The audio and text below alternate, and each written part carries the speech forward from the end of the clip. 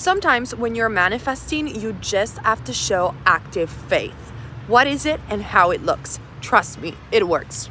I learned this by reading Florence Scovel Shinn, by the way, The Magic Path to Intuition. You are affirming something like, I have richness, I have money, and then you show active faith by, for example, buying a new wallet or a bag, something that you like. You allow yourself to utilize this richness, and while you're buying it, I am so rich and abundant, and this bag and this wallet will contain all my abundance.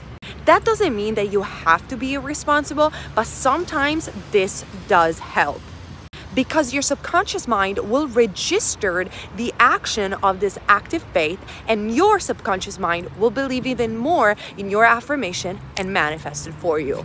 If you don't trust me, you need to try it, because it does speed up manifestation and it does work. Believe in Florence Scovel Shinn. She was right about it.